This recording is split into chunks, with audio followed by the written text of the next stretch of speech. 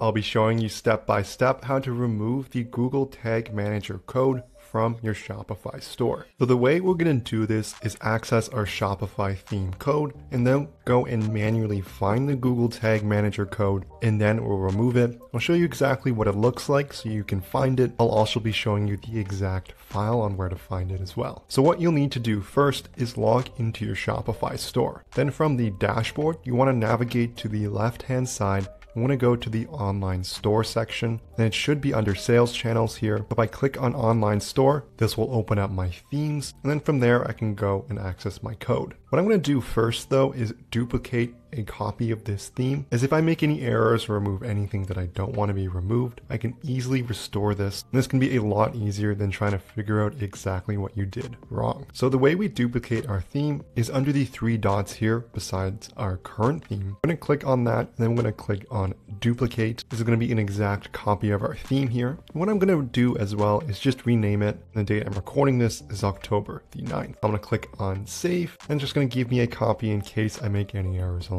the way. Next, we're going to click on the three dots. This will again be for our current theme here. So I'm going to click on those, and then we're going to go to a section called edit code, and it should be in the drop down there. So this is going to open up the code editor for our store. And so you want to look for a file called theme.liquid. It should be under the layout section. You can also search for it here in the top left hand side, but we can see it here. Now there's going to be a lot of code here. You might see code for different applications you've installed. And there's going to be some styling, and overall this can be pretty intimidating to see if you've never touched any of this before. And so I'll show you two ways to find this code here. The first is you're just going to search for it. You're going to press Control F or Command F, and this should open up the little find bar at the bottom, and you're going to search for Google. So I'm just going to type that in, press enter, and I can see on line 263, it's probably going to be different for your code. I can see the Google Tag Manager comment. If you see a left arrow, exclamation point, dash, dash, enclosed with a dash, dash, right arrow, that is a comment. And they're usually used to indicate what the below code about. If it doesn't show up under Google, the second way is just the manual method. So the easiest one is to scroll down to the bottom and slowly just look up. And it should be above this closing head tag. So left arrow, / head, right arrow. And if you scroll slowly,